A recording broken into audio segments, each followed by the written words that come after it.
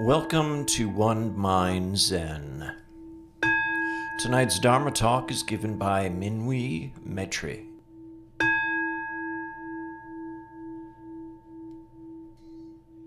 So I thought long and hard about what to talk about tonight, and I decided in our last meeting in which I had the opportunity to speak that I wanted to talk a little bit about the intricacies of Taoism in Zen. And I want this to be a little bit more than a stream of consciousness type of discussion, so I hope it will be. But something occurred this last week, and I don't know, I know Venerable Unsan was there. I don't know if Robert or Naga had the opportunity to be there.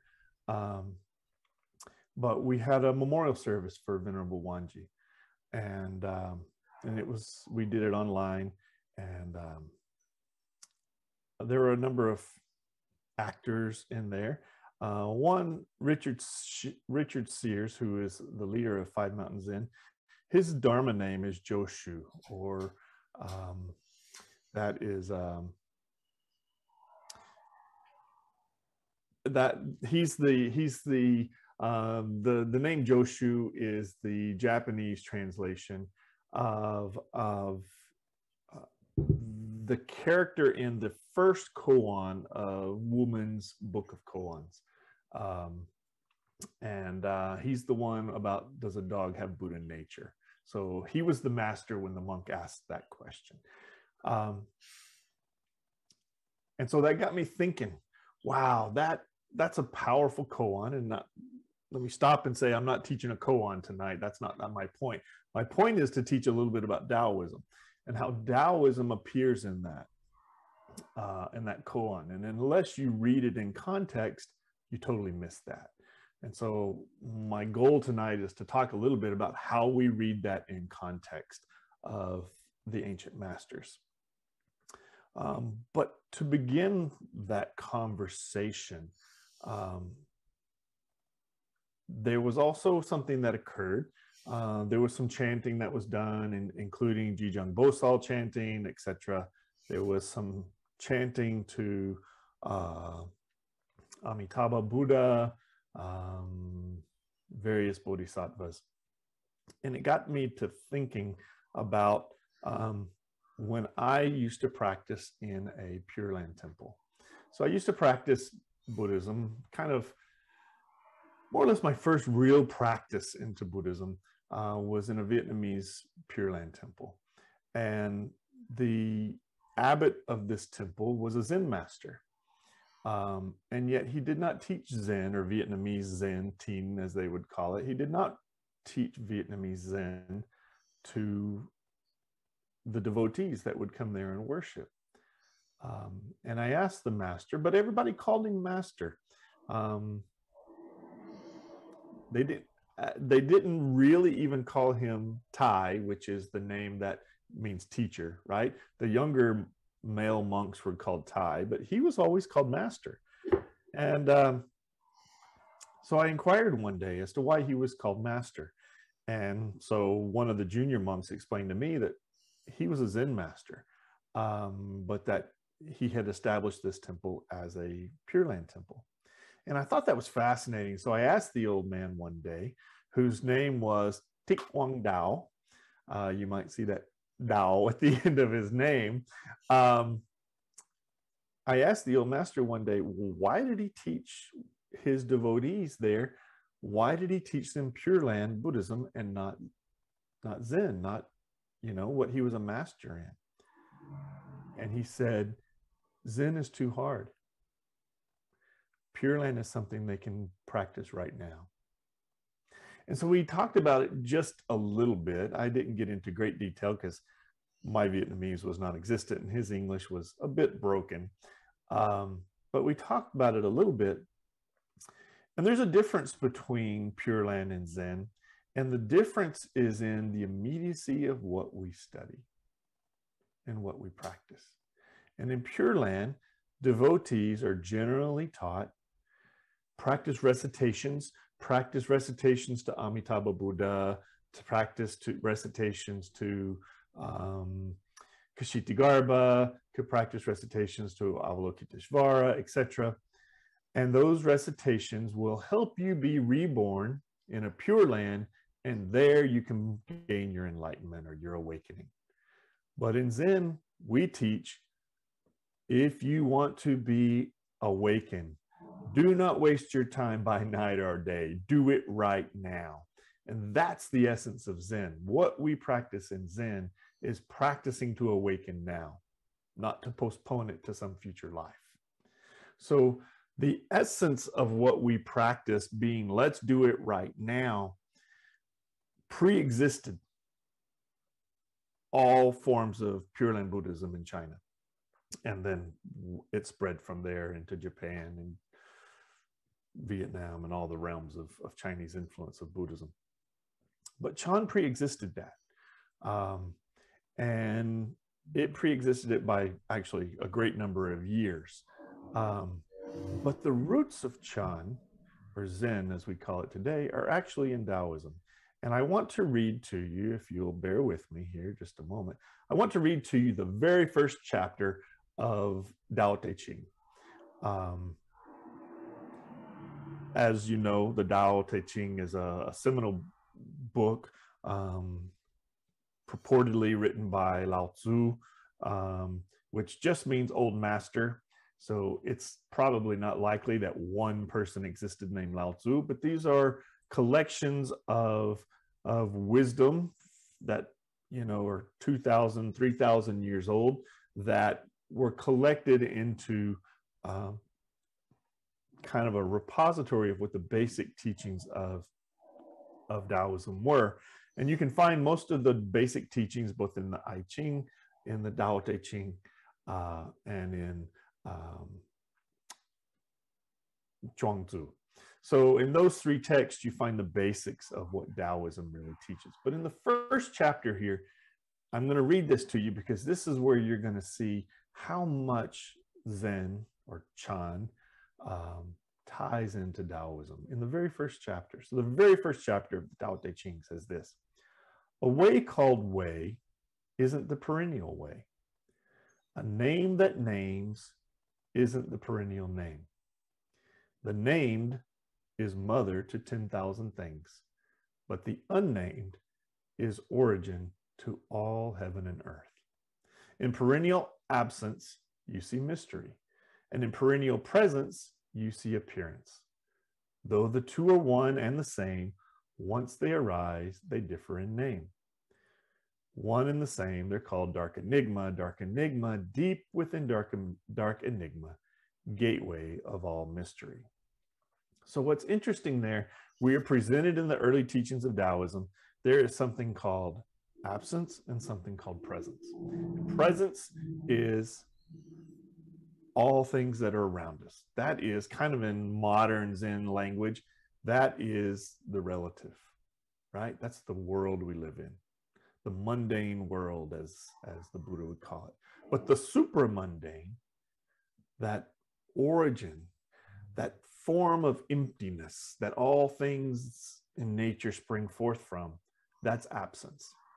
And so absence in a lot of modern Buddhism, and as Buddhism came into China and, you know, commingled with Taoism, this word emptiness was very similar to the word absence, and they became more or less interchangeable. So the early practitioners, including Bodhidharma, who was, you know, we know somewhere circa 500 or so in the, before the 500 in the Common Era. So what are we looking at? 1900 years ago, 1800 years ago or so.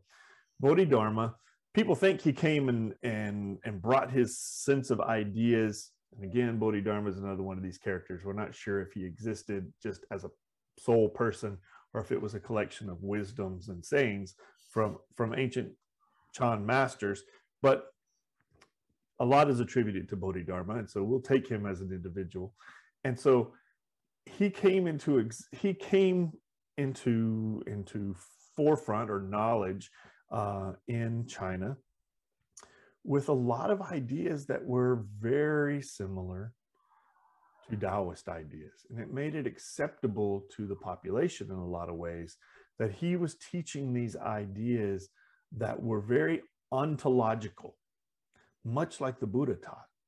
By ontological, I mean essences of the whole cosmos, of existence and non-existence. And so the Taoists were able to quickly grab a hold of what this interesting guy named Shakyamuni Buddha had taught, because he seemed to understand that difference between the relative and the absolute. He seemed to have discovered, to them, he seemed to have discovered what this true nature of the mind really was. And so this idea that what he discovered under the Bodhi tree was very similar to what the Taoists had been talking about in their ontological perspective of everything being one in the cosmos, made a lot of sense to them. And so they were able to start to use Buddhism as a vehicle to teach the same principles that were already well accepted in China. So this idea of absence and presence really was a strong foundational basis, philosophical foundational basis to many of the early Chan masters. And it was really important that this idea of absence and presence be made to be understood within the Buddhist realm. And as I said, Buddhism became a vehicle in a lot of ways for these Taoists to teach what they were trying to explain in their ideas of the cosmos.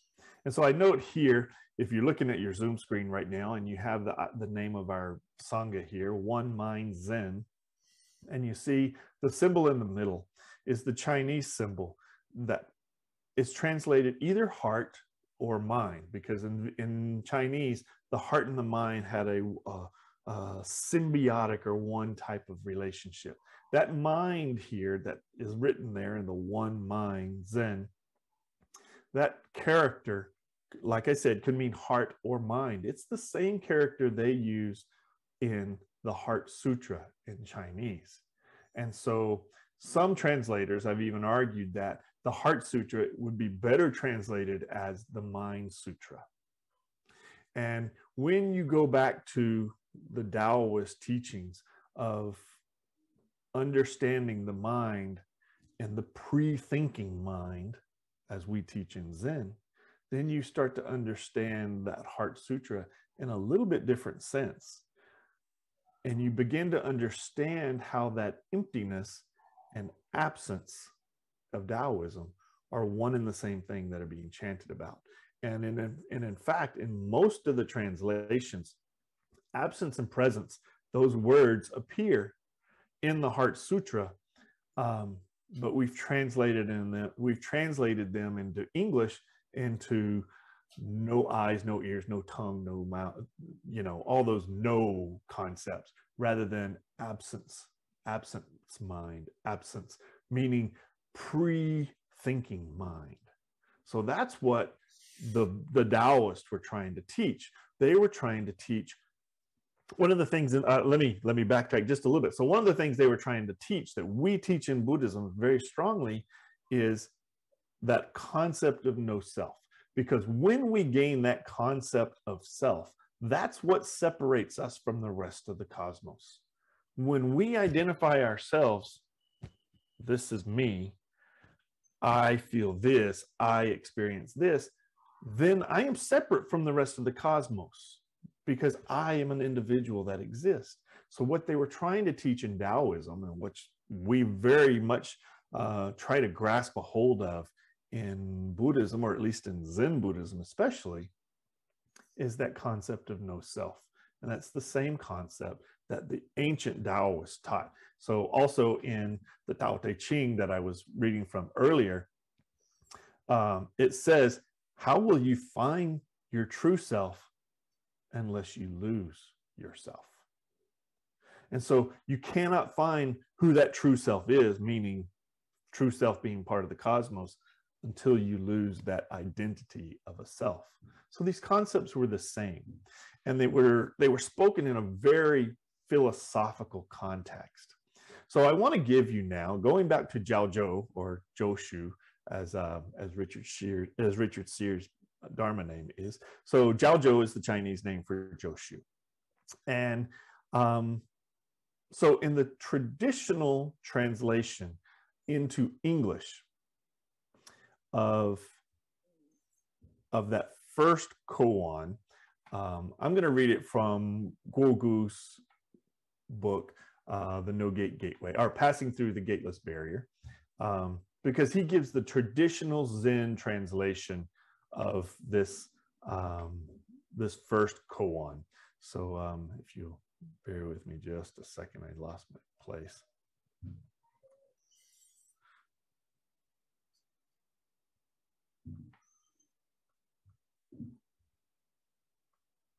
So the very first koan, as I said before, it's called Jiaozhou's Dog. And the very traditional American translation goes like this. A monk asked Jiaozhou, does a dog have Buddha nature or not?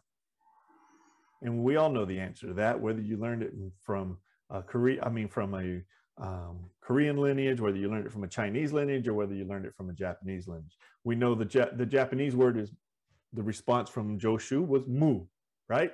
And we all know that the response from Jiaozhou was wu, which is the Chinese version of the word mu.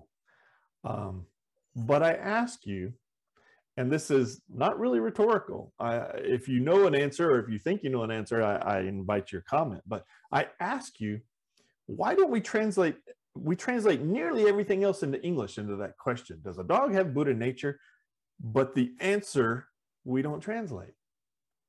We leave it in Chinese. Why do we do that?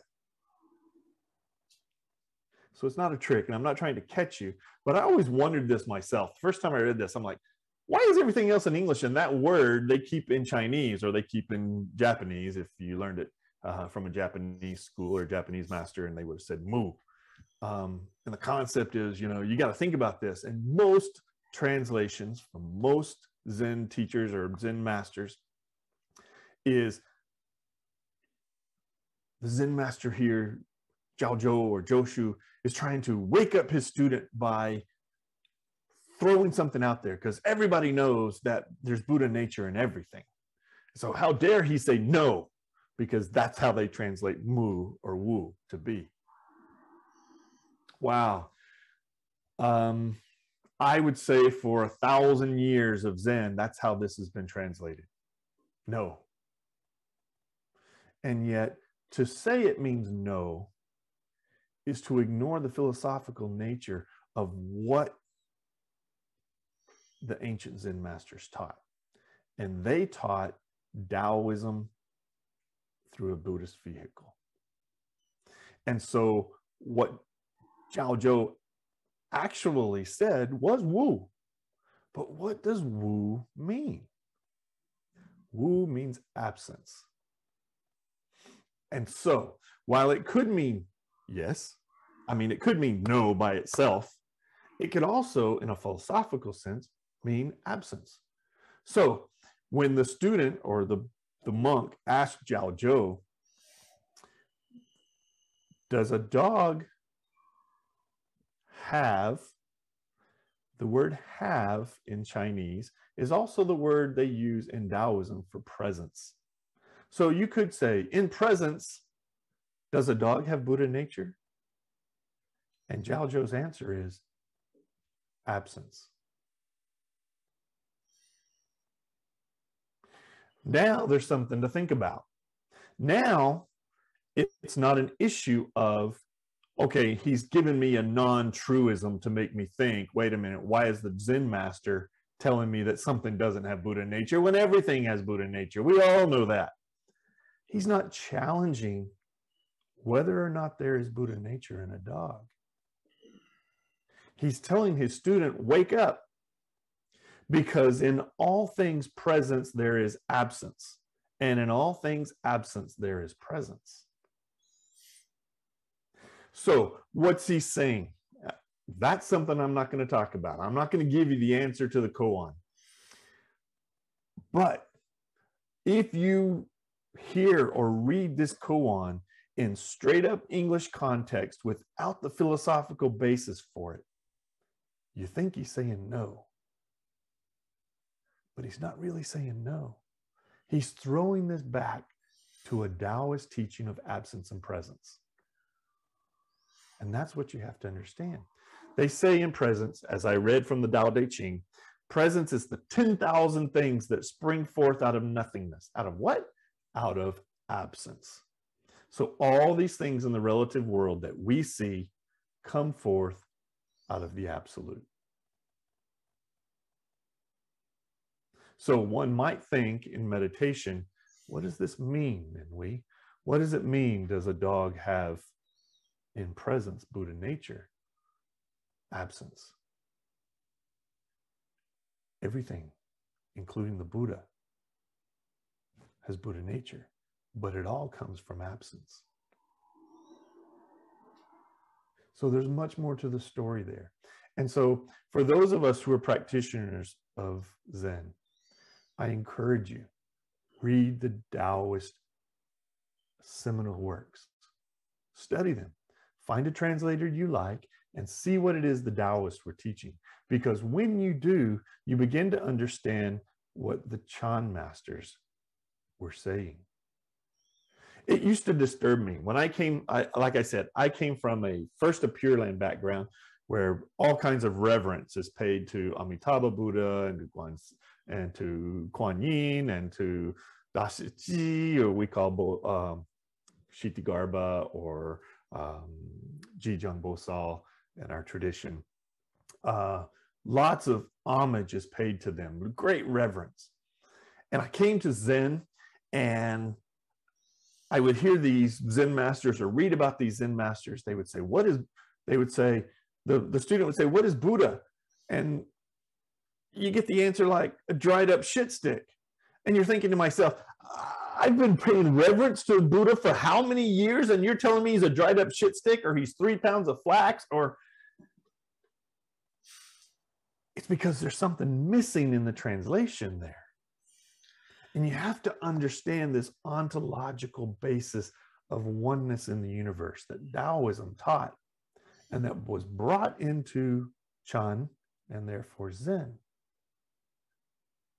To get to understand that when the Zen master says Buddha is a dried shit stick, he's not saying, hey, Siddhartha, you're a dried up shit stick. That's not what he's saying. And to interpret it such is to misinterpret what Zen is trying to teach. And that is Buddha nature is always found in the absence. And in the present, that presence, we may or may not see it. But in the absence, it's always there. In that great ontological understanding of the cosmos, we are all one. And therefore, we all have Buddha nature. Thank you.